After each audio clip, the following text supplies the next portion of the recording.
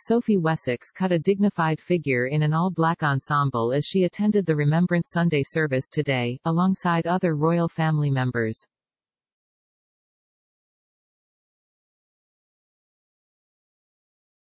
The Countess of Wessex, 57, appeared somber as she joined her husband Prince Edward and his sister Princess Anne, who both placed wreaths at the Cenotaph in London.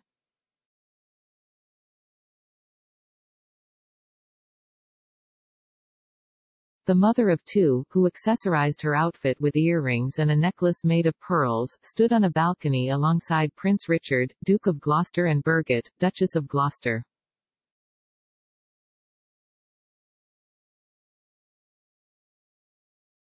In keeping with her appropriately pared-down outfit, she wore a neat black hat, styling her blonde locks into a low bun beneath it.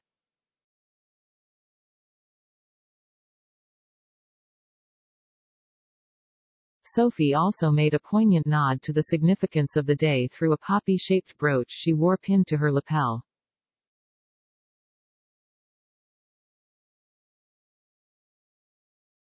Featuring a Swarovski stone, the piece, which is from the Poppy shop, costs £29.99.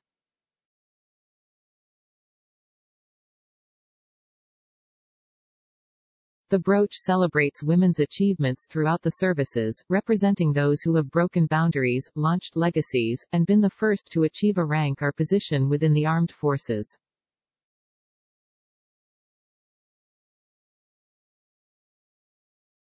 Sophie's appearance comes as the royal family mark a major milestone today, the first Remembrance Sunday service following the death of Queen Elizabeth II.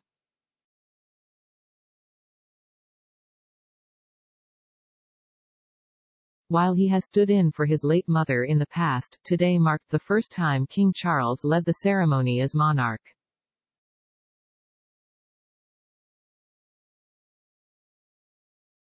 The visibly emotional king placed a new poppy wreath incorporating a ribbon of his racing colors, with the design a tribute to the ones used by both his late mother and his grandfather George VI.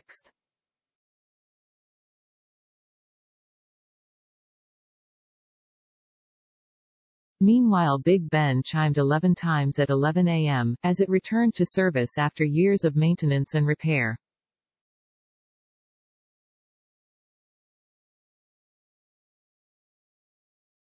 Earlier, at around 10:40 a.m., the march past the Cenotaph paused temporarily while Scottish members of the UK's armed forces, the 4th Battalion of Highlanders, played the bagpipes, accompanied by drums.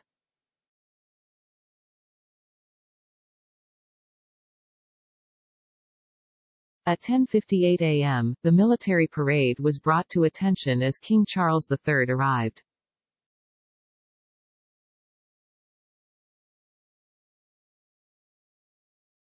Big Ben rang 11 times to mark the beginning of the 2 minutes of silence, and a somber hush fell over the crowd.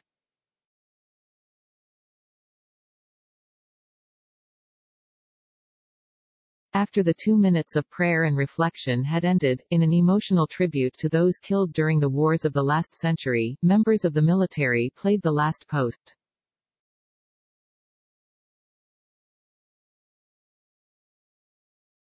King Charles III then laid his wreath and saluted to the cenotaph on behalf of the nation.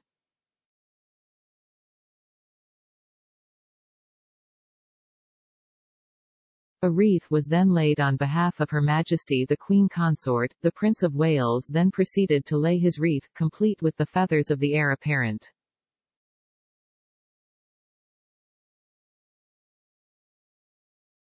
This was the wreath previously laid by his father. The wreath, bearing the colours of the Prince of Wales, also bears a brand new ribbon in Welsh red.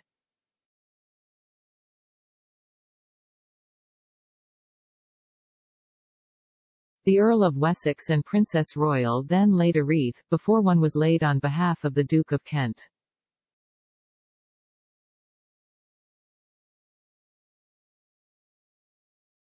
Numerous former prime ministers including Liz Truss, Boris Johnson, Theresa May, David Cameron and Tony Blair are also there, some of whom are laying wreaths at the cenotaph.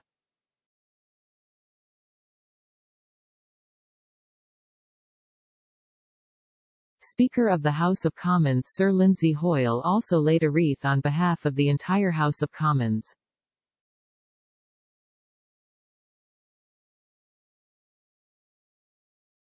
The Queen, who died 9 weeks ago at the age of 96, considered Remembrance Sunday, which commemorates the war dead, one of the most significant and important engagements in the royal calendar.